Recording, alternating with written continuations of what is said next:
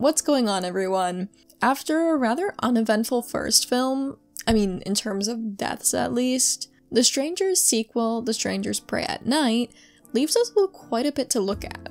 While an emotionally distraught couple may have been a walk in the park for masked psychopaths, will they stand a chance against two teenagers? That's what we're here to find out. Well, not really, but yeah. Anyways, in today's video, we're going to take a look at everyone who dies and if they could have lived in The Strangers Prey at Night. The film kicks off with the strangers arriving at a secluded trailer park operated by an elderly couple named Sheryl and Marvin.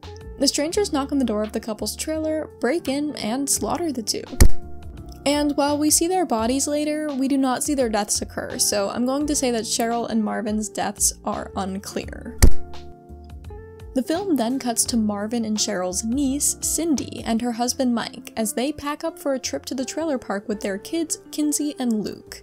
Anyways, the group arrives late, so they do not connect with Marvin and Sheryl and instead are directed by a note in the office telling them to stay in trailer 47. Suspiciously, the mailbox in front of 47 is marked with a smiley face identical to one that was on the note. And almost instantly after arriving, a young female stranger knocks on the door and asks if Tamara is home. The couple dismisses her, and then they begin talking with Kinsey about her unruly behavior. But frustrated by the topic, Kinsey walks out for fresh air. Shortly after, the couple send their son Luke out after Kinsey. The scene then cuts to Luke and Kinsey as they stumble upon a trailer with an open door and wander inside. There they stumble upon the mutilated bodies of Sheryl and Marvin, and they run towards their parents in a panic. Once the four are together again, Mike tells Cindy and Kinsey to go back to their trailer and call the police while he takes Luke back to Sheryl and Marvin's trailer to see what happened. When Cindy and Kinsey return to the trailer, they find everyone's cell phones smashed. Despite this, Cindy tries calling 911 on one of the phones, but the connection is spotty.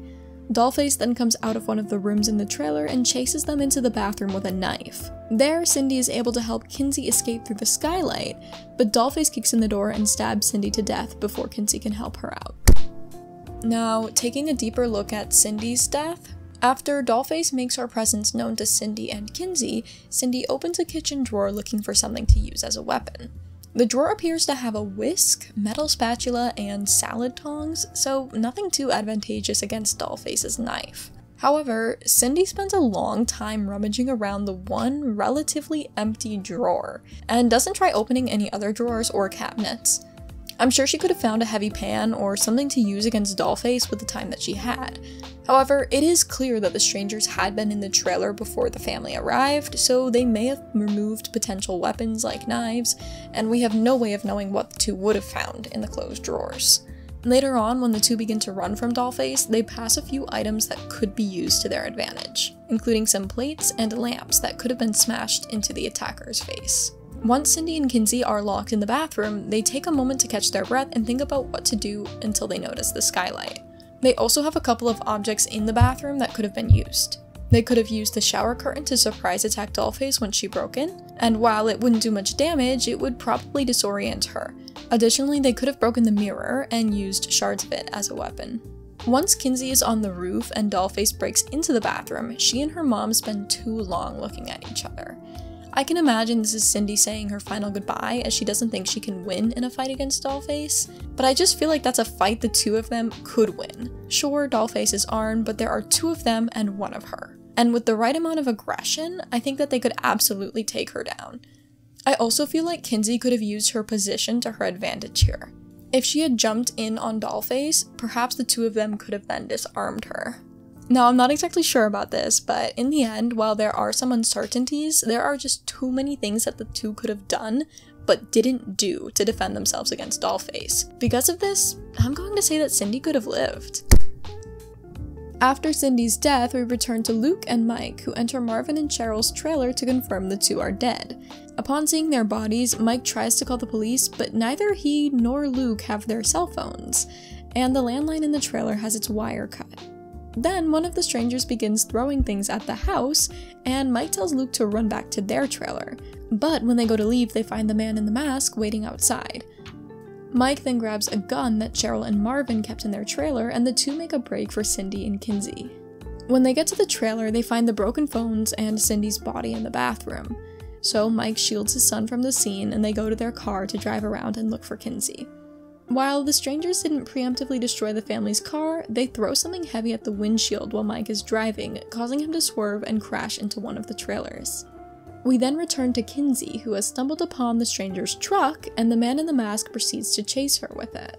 She hides in some sort of metal pipe, but then gets jump scared by Pinup with the most oddly dubbed sounding line I've heard in a while. Leave us alone! But we've just started. Anyways, after that the film cuts back to Mike and Luke, and it is revealed that Mike has been impaled by a wooden beam from the deck of the trailer they crashed into. Mike gives his son the gun and tells him to go and find Kinsey, and Luke promises to return with the police and an ambulance. But once he leaves, the masked man returns and enters the passenger seat of Mike's vehicle. He then turns on the radio, and I'm not gonna lie, if I were in Mike's situation, I would really appreciate that. It would definitely help to distract me from the giant wooden beam through my abdomen. So yeah, that'd be nice. Anyways, Mike begs the man to leave his family alone, and the stranger responds by stabbing him in the neck with a screwdriver or some sort of small pick, killing him. Really, the biggest factor in Mike's death is the car crash. So starting at the point where Mike and Luke get into their car, the two are highly focused on finding Kinsey.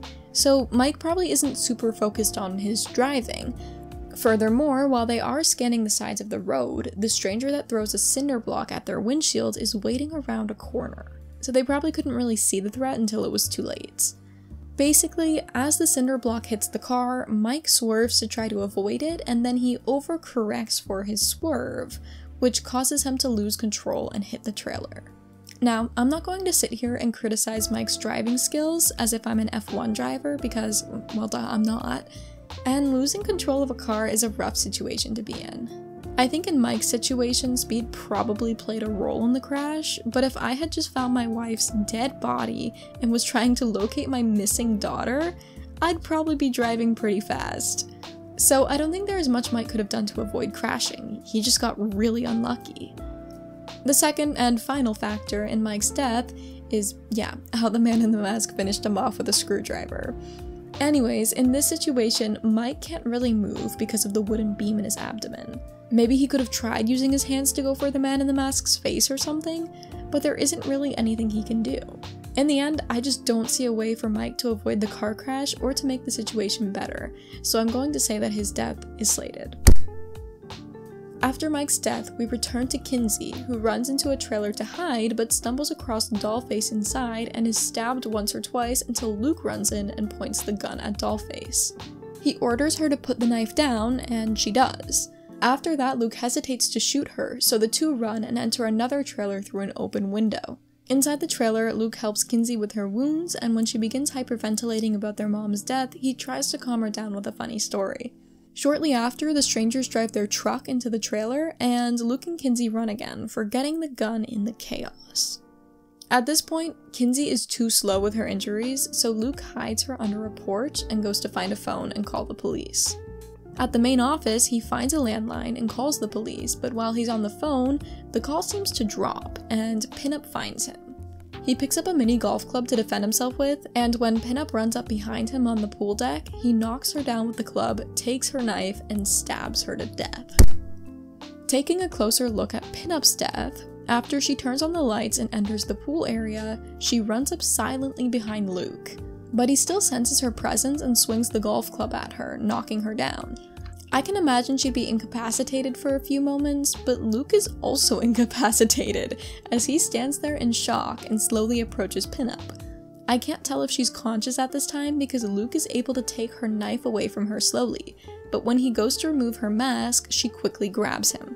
If she was conscious the entire time, she shouldn't have let Luke take the knife, but since I can't be sure of her state of consciousness, I can't use that as a reason that she could have lived or not. After Pinup stops Luke from removing her mask, Luke rather quickly and passionately stabs her, and with the way that he had her pinned down on an empty pool deck, I don't think there is much she could have done, making Pinup's death slated. After Pinup dies, Luke is shocked by his actions and the man in the mask emerges. The two wrestle and end up in the pool where Luke is overtaken, stabbed in the back, and left to die. but luckily a few minutes later, Kinsey shows up and pulls him out of the water. Kinsey then runs toward the main road to get help, and a car stops in front of her. It turns out to be a police officer, but as Kinsey's explaining what happened, Dollface approaches from behind and slits his throat. Now, there isn't much to look at in terms of the officer's death, as Dollface isn't around when he first exits his vehicle and checks his surroundings. And after that, his attention is on Kinsey and not his surroundings. However, it is a little bit strange to me that Kinsey fails to say anything about or even react to Dollface as she walks up behind the officer, but I could understand if the weight of the situation at hand and the fact that she's just found someone who she thinks can help her has rendered her unable to pick up on Dollface's presence. However, there is a brief moment during the scene in which she turns and looks directly at Dollface, and that is something that I just can't let go. There is almost no chance that she didn't see the killer in that moment, and even if she was too shocked to warn the cop, she absolutely should have stopped talking or screamed to alert the officer. Anyways, once Dollface is directly behind the cop, she wastes no time slitting his throat. And I want to take this moment to point out the heartwarmingly wonderful continuity of these shots. Yeah, no. Anyways, in the end, while there isn't much the cop could have done to prevent his death, Kinsey absolutely could have and should have noticed Dollface, which would have allowed the cop time to react and defend himself. So I'm gonna say he could have lived.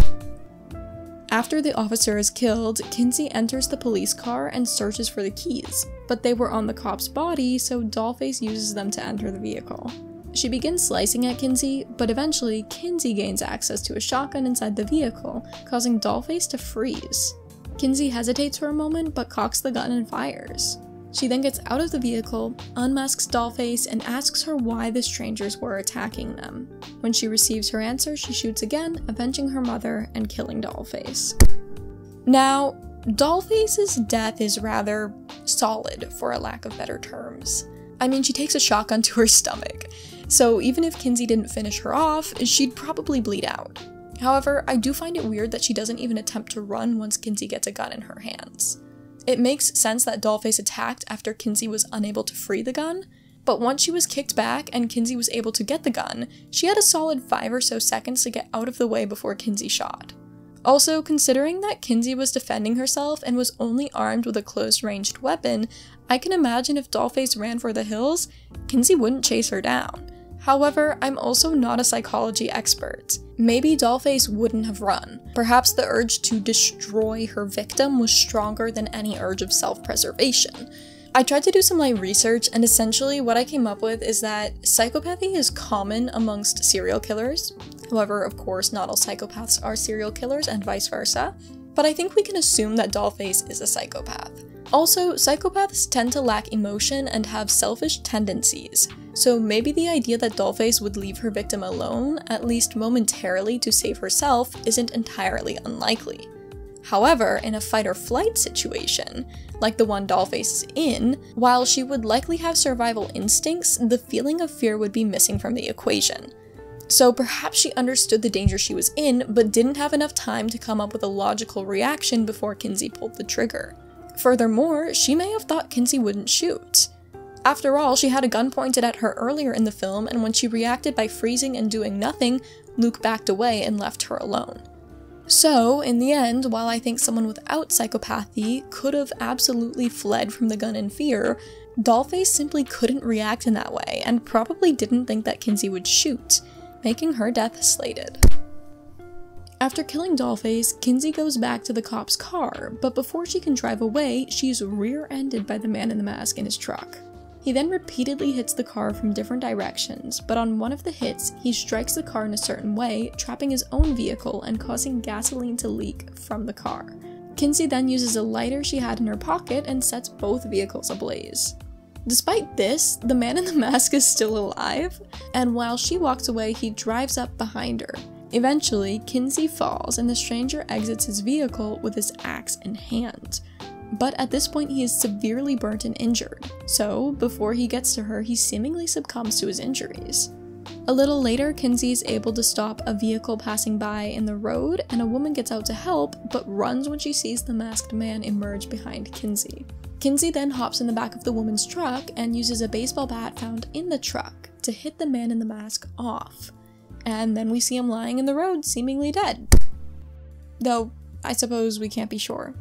Now, this guy's death goes on for what feels like an eternity. There are like 3 separate times in which he should have died, but didn't. When Kinsey lit his truck on fire, causing it to explode, the man in the mask suffered from severe burns, and the glass from the truck's windows blew out, sending shards of glass into the stranger. So after that, despite how long he hung on for, without serious medical attention, he would definitely eventually bleed out. Basically, after the truck explodes with him in it, the man in the mask is as good as dead. However, he had an obscene amount of time to leave the truck between the moment that it got stuck and when it exploded. There are 32 seconds in the film between when the truck gets stuck and when Kinsey pulls out her lighter and the man in the mask sees what she's doing. Then there is an additional 8 or so seconds before the vehicle explodes. And the man in the mask just sits there accepting his fate.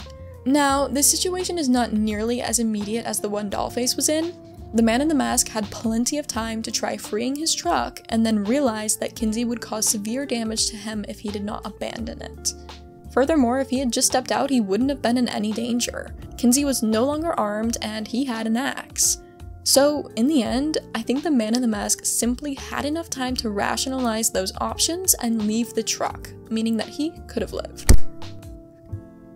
In the end, the woman brings Kinsey to safety, and later she and her brother are seen recovering in a hospital.